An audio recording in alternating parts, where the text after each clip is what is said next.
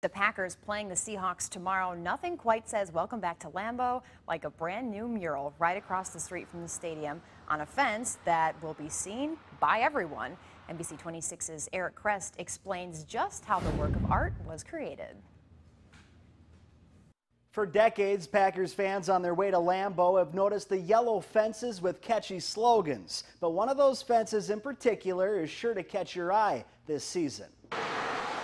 It's been a long day for these two artists. They started at 5:30 Saturday morning to begin the biggest project they've ever worked on. I've done a few smaller murals before, but nothing of this scale. Normally, I like to take my time on mural works, but this is a deadline of only one day. Both have their own unique set of skills to get the oversized job done. I'm only good with the brush, but he does magic with that can.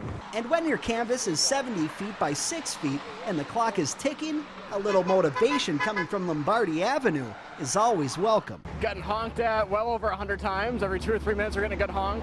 Even calling the Jimmy John's guy and dropping off some lunch here, he was pretty stoked to see the mural. So the question on the tip of everyone's tongue, what is the mural? You're going to see Eddie Lacy reaching out for the Super Bowl 50 trophy, which will eventually be at Lambeau Field. With the saying Cheesehead Nation and a bunch of Swiss cheese holes that are 3D kind of behind. A welcome change for many that are used to seeing your traditional slogan or creative catchphrase. It's not the kind of art you'd see normally on these fences. Usually it's just a saying, block letters. And it was all designed and completed by a couple of young men who weren't paid a dime. We're Packer fans. We're not doing this to get paid. We're doing this because we love our team and we're doing something for the greatest franchise in the world. Which goes to show the lengths that true Packers fans will go. It's a crowd pleaser. Not for art, but for their team.